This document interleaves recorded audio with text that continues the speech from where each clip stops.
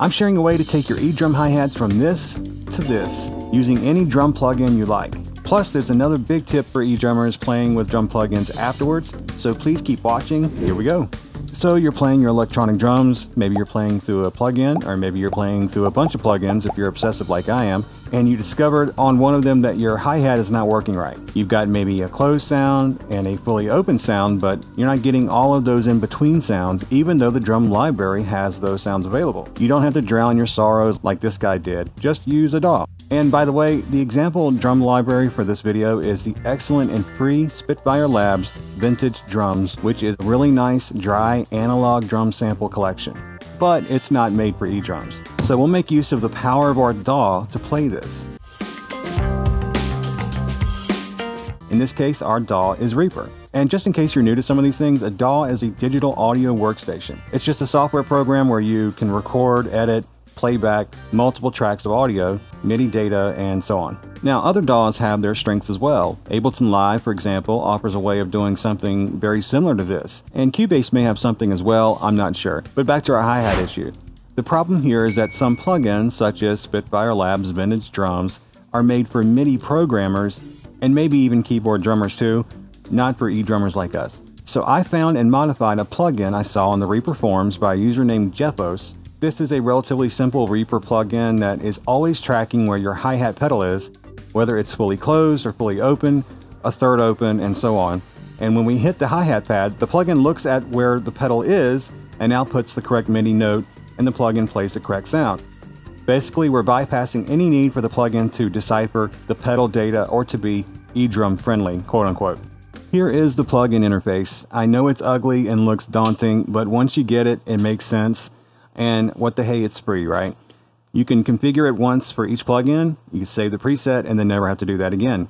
So that's pretty cool. And for those who download the plugin script, I'm going to include a URL to an unlisted video where I guide you through how to install it, how to use it.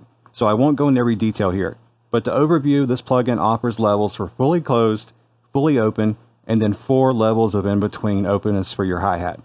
And if you don't have or want Reaper, there is an application that runs outside of a DAW called eDrum MIDI Mapper. It runs standalone and will require a virtual MIDI port program to run as well, like Loop MIDI. These are also free.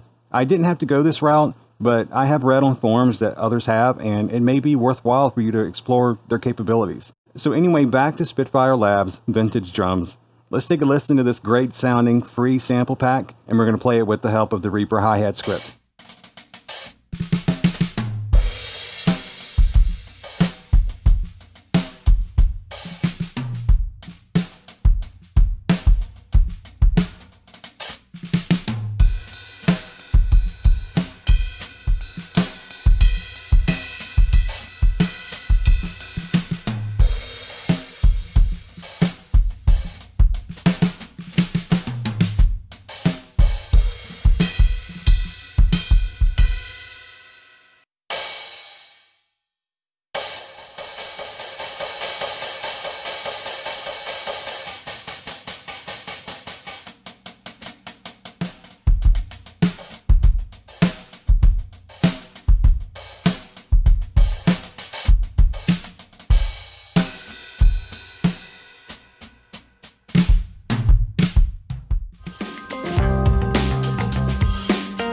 Okay, so now that we've got our hi-hats worked out, Vintage Drums presented a new challenge.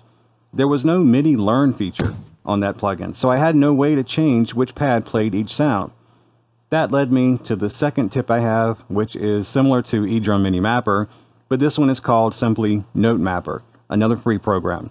This is different from eDrum MIDI Mapper because Note Mapper is simply a VST2 plugin, so it runs in your DAW and requires no outside applications to function. Make sure the Note Mapper VST is before the drum library and the plugin list. This ensures the Note Mapper plugin gets your kit's MIDI data first. Most modules send MIDI data out on MIDI channel 10 for drums, so you'll probably want to go to channel 10 in Note Mapper. If the main list of notes is empty, you need to fill that list in by going to the 3 lines icon, then click Templates, then click Default.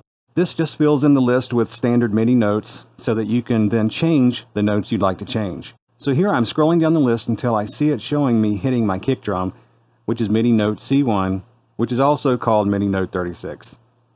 To change the output note, click the note in this column, hold the mouse button down, and drag it up or down. In this case, I changed my kick drum to output MIDI note 37 or C#1. And of course, you can save the preset how you like. Spitfire's Vintage Drums is one of many free drum plugins out there, and if you're looking for some free drum samples, check this playlist out for more free drum reviews.